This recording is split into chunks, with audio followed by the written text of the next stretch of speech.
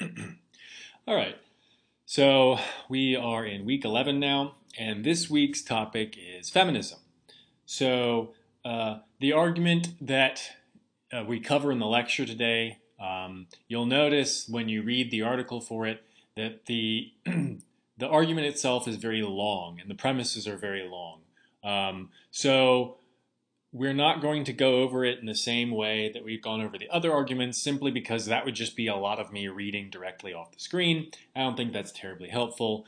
Instead, I'm going to just sort of present the issues that are covered in the various premises and sort of explain what those premises are getting at, and we'll approach the argument that way.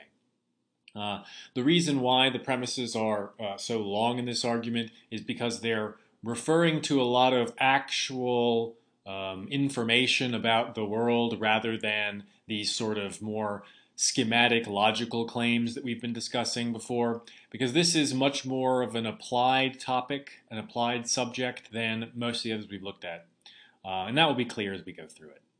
We're not going to hop right into the argument. So the first part of the presentation here will have a lot of information that is not in either of the articles that you'll read from the textbook. So you want to make sure to pay close attention to this and remember that for the quiz and for later on the final exam, that the information on feminism, a lot of it is presented only in the lecture slides. So there is extra reason to watch the lecture recording thoroughly. Not that there wasn't reason before. You should obviously be watching them, but you want to pay close attention. With that being said, let's get started. So, feminism, when someone talks about, if someone just described themselves as a feminist, that doesn't really tell you, it tells you a very general feature about their beliefs, their politics, their the ways that they feel like it's appropriate to act, but it doesn't tell you specific things. So there are many different strands of feminism. Different feminists, like different ethicists, will have wildly disagreeing views on certain things. And so very generally, if we wanted to discuss what is in common between pretty much all versions of feminism, we would say that it has a practical goal, which is namely the elimination of gender-based oppression. So that's a practical goal. And then, of course, there are various theoretical differences amongst different strands of feminist thinking, which will analyze the notion of gender, the notion of oppression, analyze those differently, and of course on the basis of what theory of gender or what theory of oppression a particular feminist has, that will of course determine what the appropriate methods for countering and eliminating that type of oppression is. So, and as I say here, it may be that feminism is more than that. It's more than just the elimination of gender-based oppression to some feminists. So they'll disagree on that. They'll disagree, as I've already mentioned, on what the appropriate methods to eliminate oppression are, and they will differ about the nature of oppression and gender. Now, as a sort of movement, as a type of philosophy, a type of theorizing, feminism has been around for probably about 300 years, something around that. Now, obviously, there were people who discussed the role of women in society and their respective position with respect to men in various societies. So this has been a continuous topic through most cultures, through all of history. But feminism as a sort of position gets its start in the late 1700s with the agitation for political rights in particular. So when we're talking about the history of feminism, as this particular movement, it's generally divided into three historical waves, the first, the second, and the third. And you see the dates there kind of give you an idea of those, the length of time that these so-called waves occupied. Now, when we say that they're waves, this isn't to indicate that each wave is totally distinct and discontinuous from the previous one.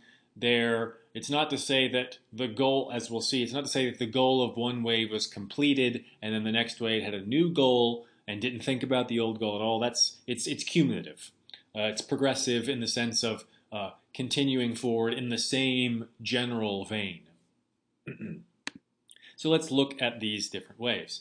So in addition to being differentiated in terms of time period, they're also differentiated by the sort of primary practical goal. And as I mentioned, the first wave concerned primarily with political equality.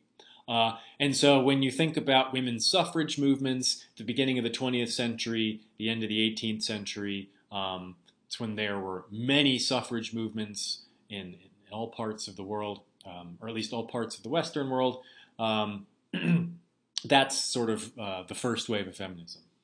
And so suffrage is only one part of it, suffrage being the ability to vote. In addition to that, there is also the ability to run for office and the ability to have sort of specific public political assemblies for the purpose of advocating for raising awareness of particularly women's issues.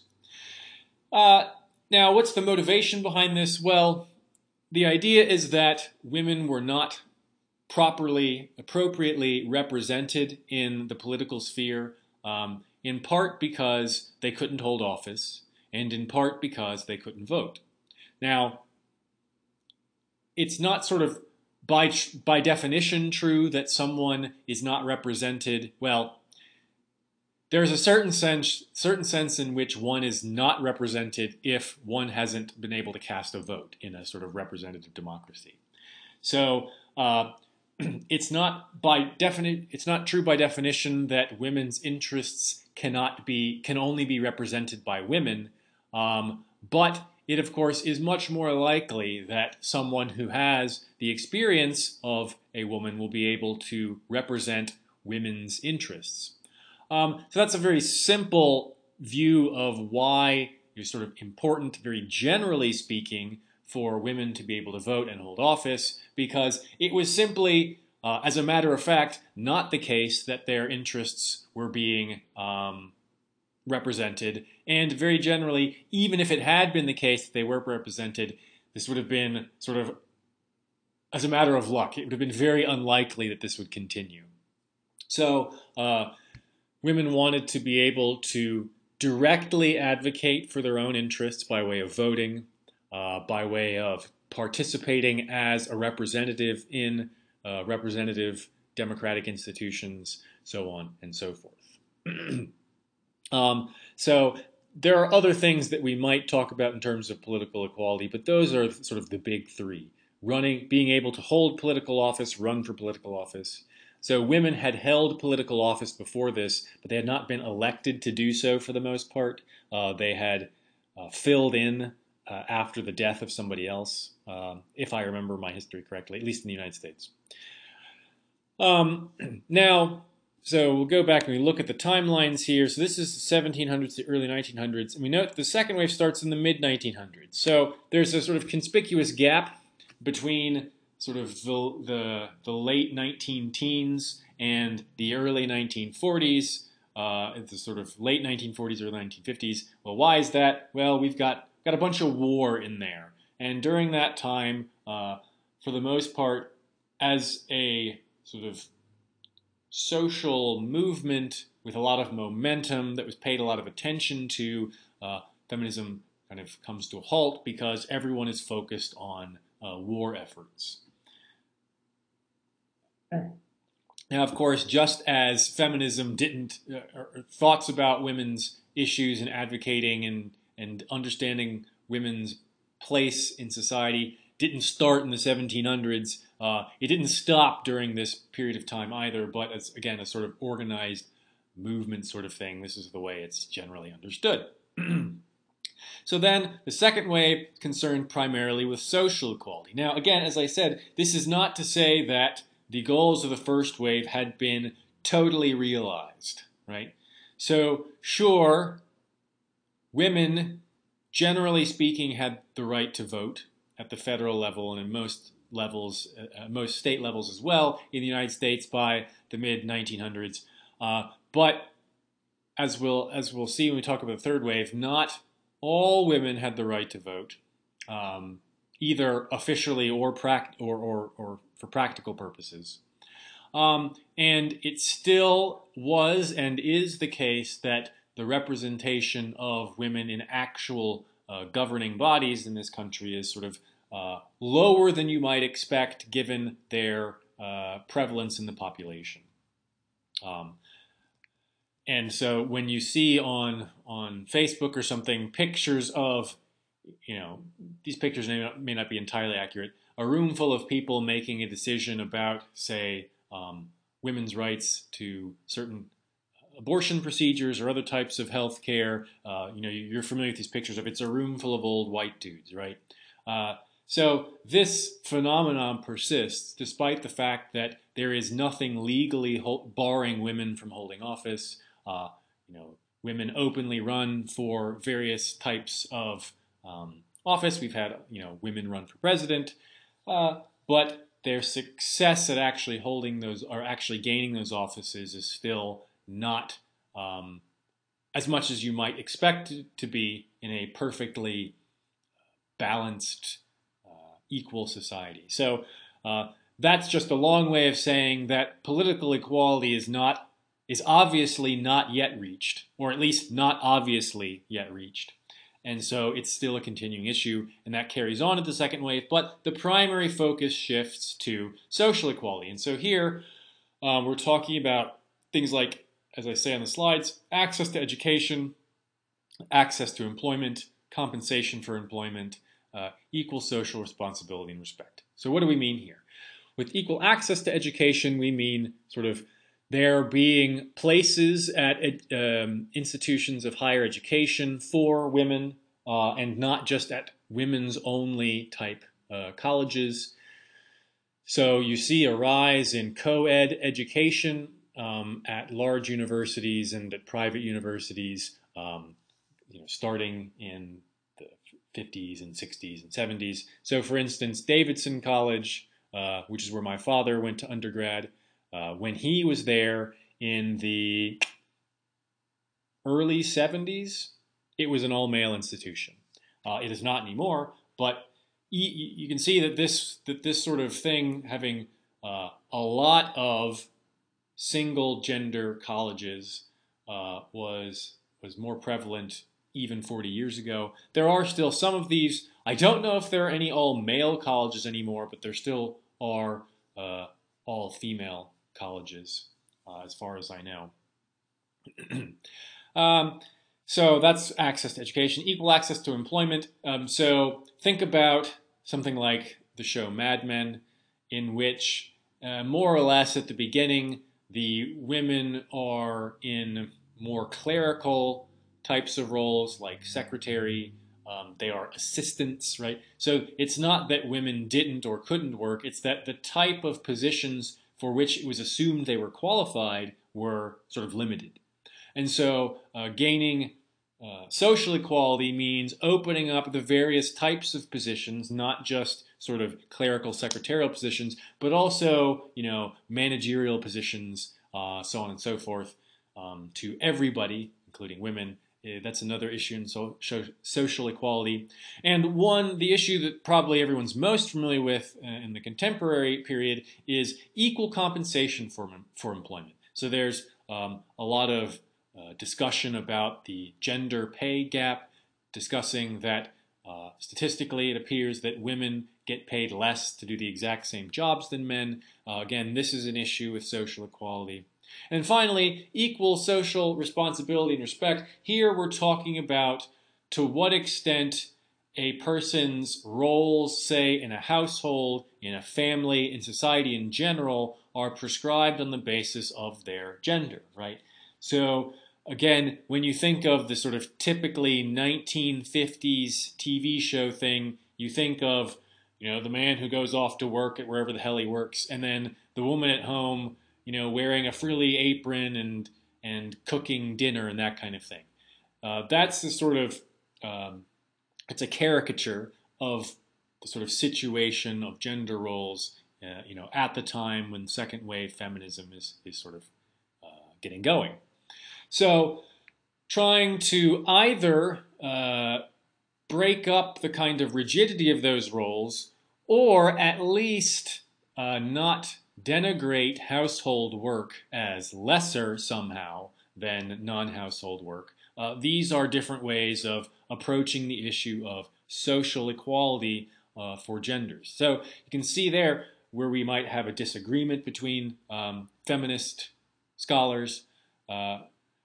You can either go for the idea that familial roles, that is, roles in the household, roles in society, simply shouldn't be prescribed on the basis of gender.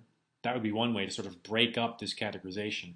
The other one would be to say, well, look, it is appropriate, perhaps somehow natural, that the household versus non-household chores are divided up in a particular way according to gender. That's perfectly appropriate, some feminist scholars have and might say. And just to say, but the fact that they are broken up this way, we should realize that they are both equally important or complementary or something like that. So that's why I say responsibility / respect.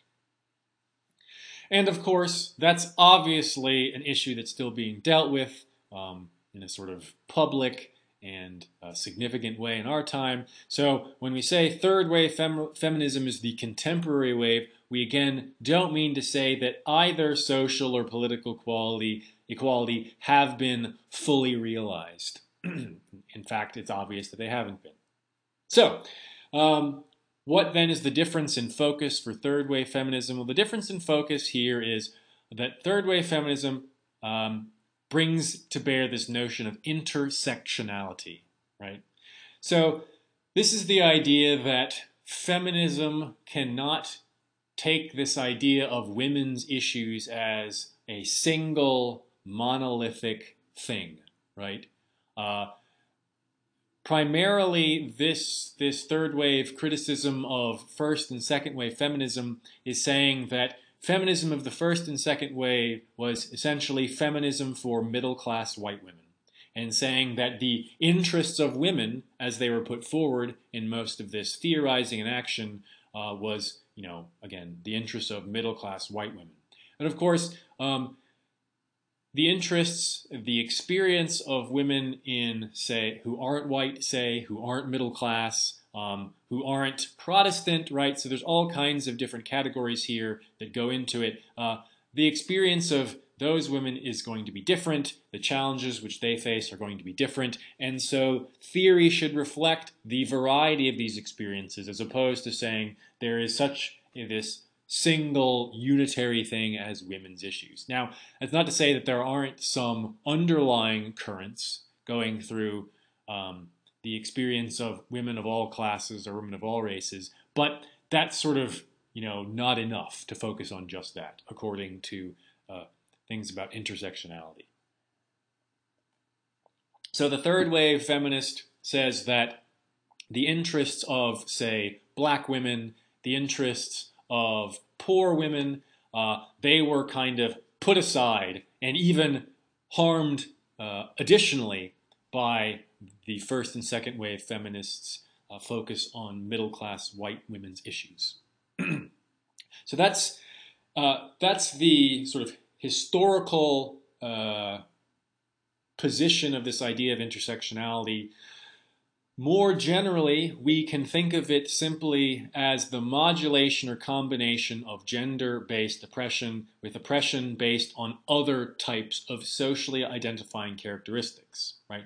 So I've already indicated that race, religion, socioeconomic class, these are other social features which will occasion different types of oppression or privilege. So intersectionality is bringing us this idea that one can at the same time be both privileged and oppressed with respect to different other people and with respect to sort of different parts of yourself, so to speak. So imagine imagine some middle class white Protestant straight woman, right? So she will be relatively disadvantaged in terms of the expectations and things that she's expected to do, the things that she's encouraged to do, so on and so forth. She will be relatively disadvantaged with respect to a middle class Protestant white straight man. However, she will be relatively advantaged with respect to non-white people, so Hispanics, black people, simply because of being white. Now, it can, of course, obviously get complicated if, it's not necessarily true that men in general are privileged with respect to all women. What do we get when we have these sort of weird interactions of sort of white woman, black man of equal socioeconomic class? Who is relatively privileged with respect to whom? Well, there's not a single answer. It's going to depend on the context of the situation.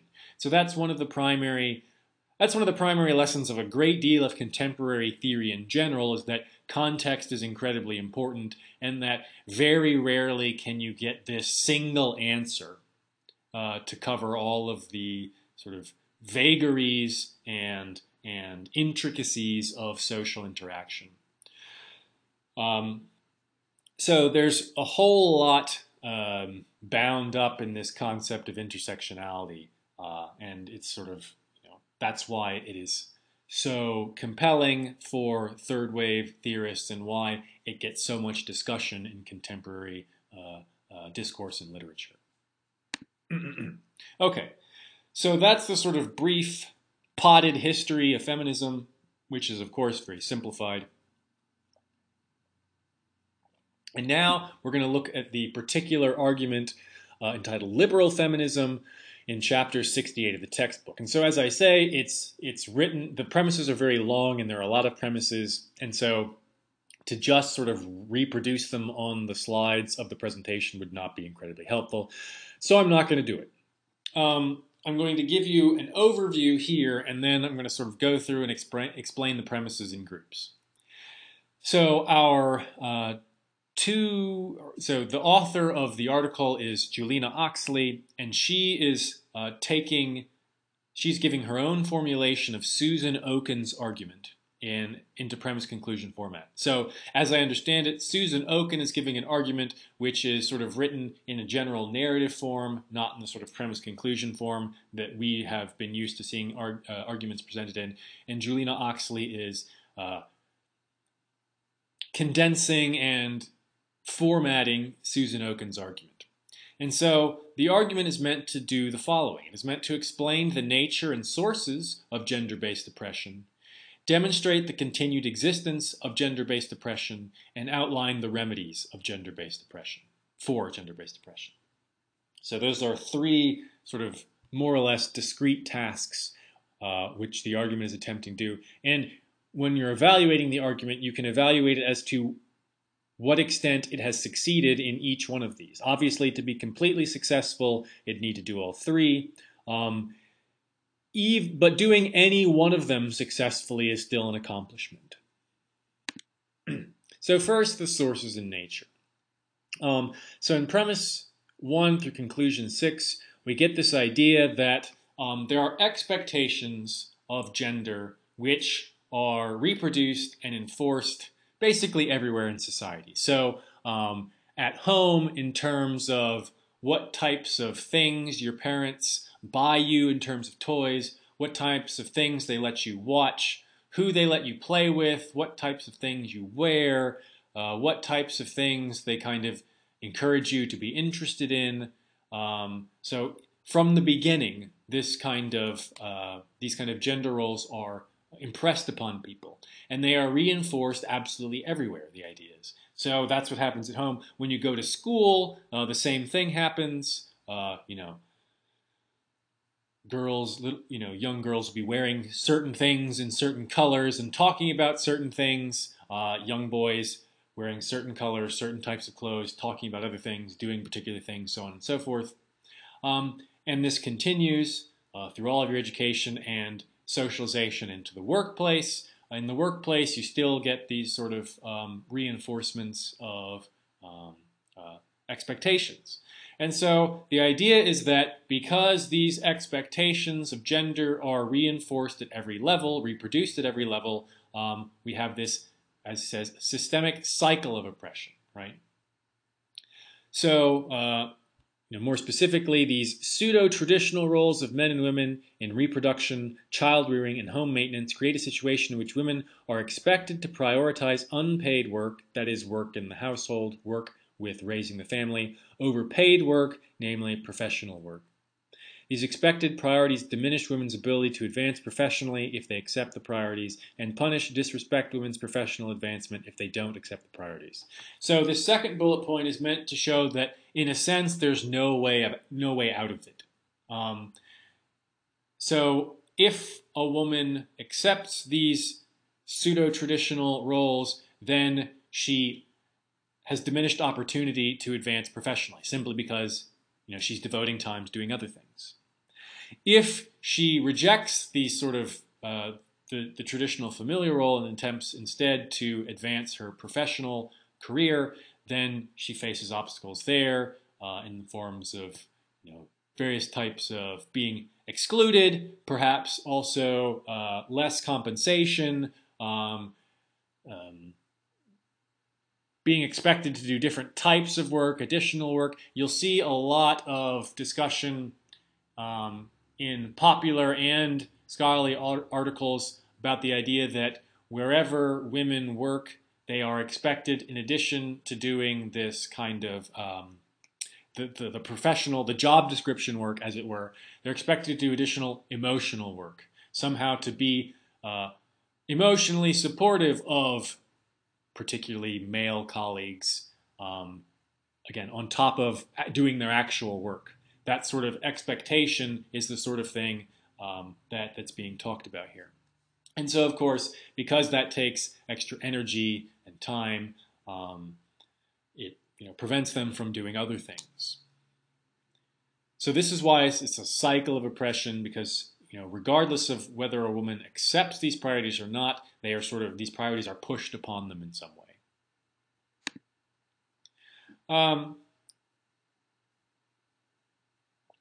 And the idea here is that these expectations are pressed upon them simply because of their gender, sex category. So because of being a woman, because of being a female human being, these expectations are thrust upon them. It's like, so imagine if, so not imagine, many people have probably experienced this. If you are a young woman and someone asks you, oh, when are you going to, get married and have kids, right? The assumption that that's what you're going to do is part of this sort of pushing expectations on you. And if you were to say, oh, I don't think I'm interested in that sort of thing, you may get the response, you will be, right? As if, oh, it's inevitable, that's the way things go, eventually all women want to do this, right? That's the kind of one of the enforcement mechanisms of these expectations. And it's, again, simply because you are a woman, a female human being. Now, so the idea here is that these enforcement mechanisms, this way that things happen, creates a asymmetry of opportunities, right? And any situation in which there is an asymmetry of opportunities on the sort of, as it were, arbitrary basis, namely which gender or sex you are, that is clearly unjust. And so, because these expectations are sort of arbitrarily placed and enforced, and because this arbitrary enforcement and placement of expectations creates an asymmetry of opportunities, then these expectations are unjust, as are the social conditions underpinning them, right? So this is the first part of the argument, establishing how gender-based oppression works, according to Juliana Oxley and Susan Oken, and why any situation in which this sort of phenomenon is occurring is an unjust one. So, having established what gender-based oppression looks like and how it's bad, I then move on to demonstrating that it exists. And I might say that it still exists. So this is particularly a liberal feminist argument because it's saying, look, it's not just that, women used to be horribly oppressed and, not allowed to do what they want and treated as property. To a certain extent, they still are.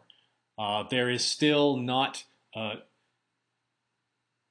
So when I say total equality, that's a little bit misleading. There is still has not yet been reached an acceptable level of equality.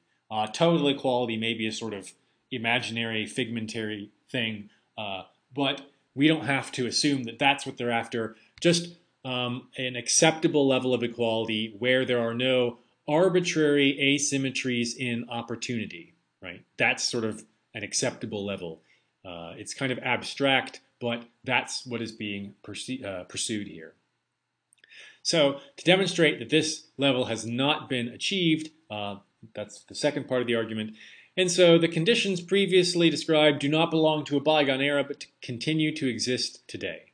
And this isn't isolated to a single part of the argument. So I talk about this source and nature as being in P1 through 6. This is sort of shot through the entire argument.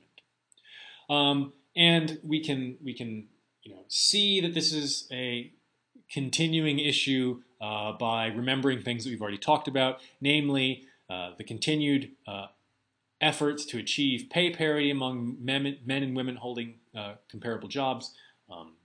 The pay gap is still a thing. At least it's arguably a thing.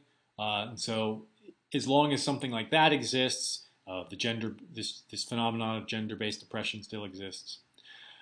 You still see, I don't know how prevalent it is. I don't have any polls in front of me, but you still see not isolated to just particular types of social groups, not only to particular ultra-conservative groups, this idea that something like women's place is in the home, or women are or are not suited to certain occupations. This is still the sort of thing that you see floated around. And sort of in a high-profile way, anyone familiar with, 3 or so months ago, the kerfuffle at Google, where one of the programmers circulated some memo which was putting forward this idea that men were inherently better suited to being programmers or something to that effect than were women, and that diversity initiatives within IT programming types of professions were sort of harmful and sort of these purely politically motivated things rather than motivated by any kind of facts. Those were the contents of his memo that he circulated. So that in and of itself shows that there is still some kind of issue. These two things show that there's some kind of issue remaining about gender-based oppression. And then, of course, perhaps the most high-profile one, the one that we see, constantly in the news, is this continued conflict over women's access to and coverage for various types of reproductive care. So here I'm not just talking about coverage for abortive procedures.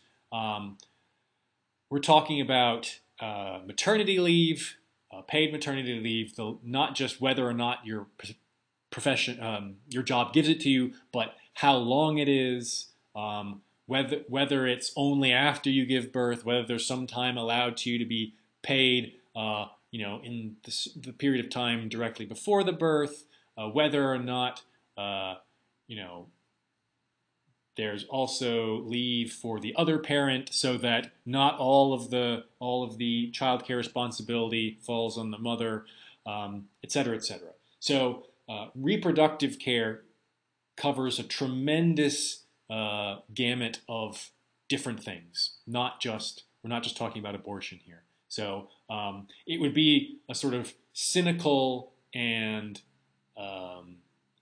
misleading move to focus only on abortion here, because there are all kinds of other things that are relevant as well. And then finally, we consider whether or not there is any de facto division of unpaid work in family units. Again, how much of this so-called emotional labor falls asymmetrically on women?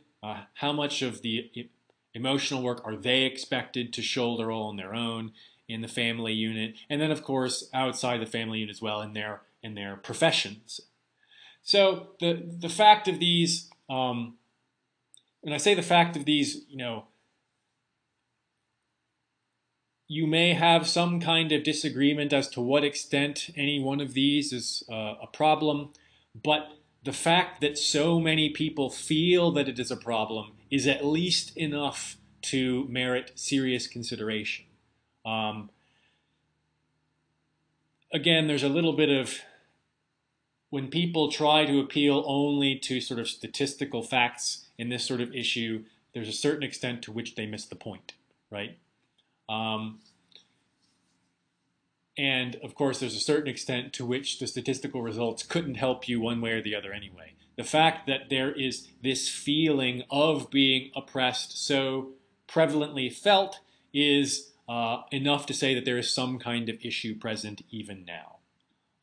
Because it would be very difficult to say that all of the people who feel oppressed on the basis of their gender, that they're all systematically confused or wrong or in collusion as some sort of conspiracy. That would be a very bizarre thing to say, and it would be very difficult to demonstrate. So again, the mere widespread feeling of oppression is enough to sort of warrant some kind of at least intellectual consideration and also social, political action as well.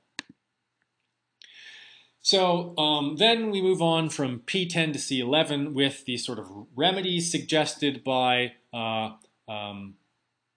Julina Oxley and Susan Oken. And so the idea is, of course, to eliminate the underlying social facts and dynamics which perpetuate and create the unequal division of particularly unpaid labor. So the idea is that children are inculcated incredibly early with these dynamics, right? Incredibly early. So, when you see people complaining about the difference in toys for young boys and young girls, if all of young girls' toys are about sort of, they're dollhouses, they're about taking care of babies, they're about setting up a house, they're about homemaking, et cetera, that's sort of saying, well, look, from the very beginning, this is being kind of foisted on them. And so that's the kind of thing that has to be gotten rid of. So children are inculcated with the expectation of how paid and unpaid work is divided between parents, and they will carry those expectations with them as they eventually move into their own family and professional lives, both conforming to and enforcing those expectations. So if in your family, should you have one, there is a certain division of labor between you and your partner with respect to childcare and sort of housekeeping, housemaking, it's very likely that you are replicating some version of what your parents did in terms of the division of labor. Now, again, it doesn't do for you to say, oh, I don't do this, therefore this whole thing is wrong. We're in a sort of more delicate evidential position than with a straightforward logical arguments you've seen before. A single instance of something does not count as a counterexample in this situation. We are talking about trends, So there's got to be a kind of critical mass of such examples, and it has to be some way systematically true before you could say, look, almost no one actually thinks of themselves to be replicating these pseudo-traditional divisions of unpaid labor. So the fact that the argument is telling us that these things still exist, well, it's suspicious, right? So again, it's very difficult to adjudicate exactly when this argument would be wrong, exactly when it would be right. But there's a more general sense that enough people would say, yeah, I do this because this is the way it was done when I grew up, to sort of carry through this point. So the point of all that is saying that the remedy, according to Oxley and Okun, is to reformulate the family unit, right? It's not saying we need to establish, or it's not saying we should only establish laws and sort of top-down things. It has to be primarily bottom-up stuff. So, of course, top-down measures will also need to be enacted, as I say, to facilitate these alterations and protect those who execute them, right? So, this goes back to what we said on slide 5. People who don't accept the traditional, pseudo-traditional gender roles have to somehow be protected from people who do accept them, so that they don't have the consequences visited on them, right? So what I mean here is, say you have in a particularly conservative environment where there's a high level of acceptance of the idea that, you know, women's work is in the house, so to speak. If in such a community a woman decides that she doesn't want to do housework, doesn't want to, you know, sort of have a family and all that, she wants to do professional work, she's very likely to face pushback. Not just informal pushback, but she may actually be, you know, passed over for promotion, not hired in the first place, so on and so forth. And the idea is that laws need to be acted to prevent that sort of thing from happening, so that people are allowed to experiment with and express these different priorities, because otherwise they're never going to take hold. So things need to be changed from the bottom up, but those bottom up changes need to be facilitated by top down measures as well. So it's not an all bottom up or all top down thing, but the argument is stressing a greater importance on bottom up stuff. So it has to start, as it were, at home. That's the idea. So there might be some criticisms about this argument in general. So we're basically done with the argument. What might people say against it? Even from within the feminist camp, if that's a thing, you might get some pushback at the form of the argument, right? So why? Well, because it takes for granted categories of man and woman, takes elements like the nuclear family as sort of normatively important, right? It takes those sort of things for granted. Family is equated to a man and a woman with their children. So this is in the jargon of sort of critical gender theory, this is heteronormative, right? It's saying, oh, what's normal is one man, one woman, married, having children. So we might ask whether the effect that that Oxley and Okun want, whether that can be affected by without clinging to this idea of a heteronormative nuclear family. If that's true, then, well, why not go a step further and also deal with other types of oppression? And another idea would be that the very concept of these roles, or the very concept of the genders to which the roles are attached, guarantees that there's going to be inequality. So the only way to successfully eliminate the equality, again, this is a criticism from a sort of third wave perspective, would be to abandon using these gender roles, don't allow them to be sort of enforced at all. Don't just redefine the gender roles, do away with them, right? That would be kind of the idea. So that's what I mean when I say to eliminate the gender complex. Get rid of this notion of gender as an socially important category. Now that's a very sort of radical solution, but it's a solution that may be put forward. So I'm talking about these sort of categories of sex and gender. Haven't really sort of taken these at an intuitive level. These criticisms that I was mentioning from the third wave there indicate that there is substantial theoretical work to be done in simply talking about the notions of sex and gender. And so I'm going to cover very briefly one influential way of discussing sex and gender and the difference between them. It is by no means an uncontroversial way. I don't have the sense to tell you whether or not I don't have the sense, I don't have the proper information. I don't have a proper grasp of literature to tell you whether this is really prevalent, whether this is the dominant one, or anything like that. It is one way which is common. I'll say that much. So contemporary discussions often take part of their work as reconceptualizing sex and gender and the relationship between sex and gender. So one way we can do this is to talk about sex as being defined in terms of differentiating biological characteristics. So when you say that someone is male, that means that they have, say, external genitalia, that is a penis, that they have certain hormone balances, etc., etc. To say that someone is female is to say that they have internal reproductive organs, they have a uterus, so on and so forth, and that they have certain hormone balances, certain other secondary sexual characteristics, so on and so forth.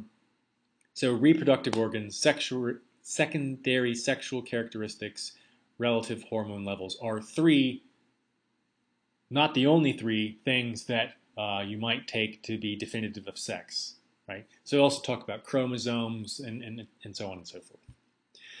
On the other hand, gender is taken to be distinguished by social or behavioral characteristics, which may or may not have anything to do with the biological characteristics. So we're talking about social behavior characteristics. We're talking not just about sort of what kind of jobs they are allowed to do, what kinds of work they do and don't do in the family. We're talking about more fundamental things like whether they are rational, predominantly emotional, whether they are predominantly dominant, predominantly submissive, so on and so forth.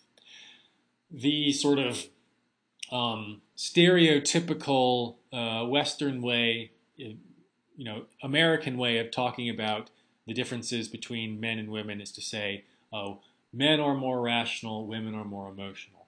Men are more dominant, women are more submissive. And this is taken by some to be natural, right? To be a direct consequence of biological features in some way, right? So what we get in some of these more contemporary theories is to reject binary characterizations of sex, gender, or both, and reject substantial or morally relevant connections between these two sets of concepts. So there's a bunch to say here, but we're not going to get too far into it. Generally speaking, a binary distinction is when you have to be either all X or all Y, right? So think about forms that you have to fill out, for applications. When you go to a doctor or whatever, it will ask you male or female, or it'll say man or woman. So it's probably male or female. You have to check one box and only one box, generally speaking. That's the expectation. So that's what a binary characteristic is. So if sex and gender are binary, then you have to be, as it were, all male or all female, all man or all woman, whatever that means, right? A non-binary distinction. So there's a couple of different ways of talking about what a non-binary distinction is. So something could be non-binary by there being more than two options, right? So certain, excuse me, certain forms in the state of California now have male, female, and N for non-binary. So that would be a trinary distinction. You can still only pick one box, but now there are three of them. On the other hand, you could talk about spectrum, or spectra, which is the plural of spectrum. You could say, well, you don't have to be all one or the other. There's kind of this, there's infinitely many points between one side and the next. And so you can be closer to one side or the other. And this would apply to both sex and gender. So, of course, there are people who may have both sets of genitalia, people who have unusual chromosome structures, people who have unusual hormone balances, in which case they are what's sometimes referred to as intersexed. So that would be a reason to talk about a spectrum of sexual characteristics. And for gender, it's more obviously the case. Someone can be more manly or more womanly, whatever that means. And so you don't have to be all one or the other. So usually when people are rejecting binary distinctions, what they mean to be putting forward is this idea that these distinctions are on a spectrum. Not necessarily that you should just add another discrete option, right? So the real difference here is between discrete distinctions and continuous distinctions. When I say discrete, I don't mean like secret. When someone tells you to be discrete, they mean don't make a big fuss. I mean discrete in the sense of like math. Discrete as in it's well defined, like a box that you have to fit in. What people want to generally agitate for when they say, oh, it's not a binary distinction, is they want to say you don't have to fit neatly in just one box, right? Instead, there's this line. You can fall in any one of the infinite places on this line. In terms of substantial connections, so when people say that gender roles, gender definitive behavior is a consequence of certain biological features, they are positing a substantial connection between sex and gender. When someone tells you something like, be a real man, or start acting like a real woman, they're telling you, hey, look, you have this particular body shape, therefore it is appropriate for you, it is required of you to act in particular ways. That's positing a morally relevant connection between sex and gender. So to reject those would be to say that there is no systematic connection between having a certain, hormone balance, body type, and any sort of behavior, right?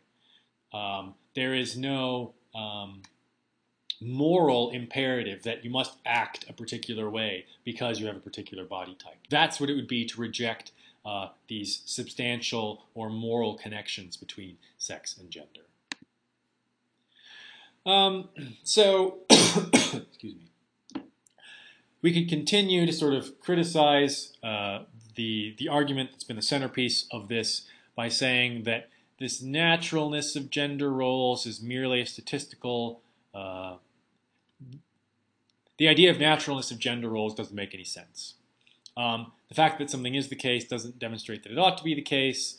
The fact of predominance, persistence could be explained by the existence of oppression, and that given this, the manifest fact of the existence of some inequality means criticism has to be aimed at the ethical desirability of equality, right? And that's what we're going to look at next week. So the article, so it's again back to one article this week for the group work, and this is on the bias paradox, which is the way that it's described in the chapter is directly related to feminism. The bias paradox doesn't have to be simply a feminist issue, but that's the way it's presented in the textbook, and that's why it's sort of been paired with the argument about liberal feminism that we've just gone over.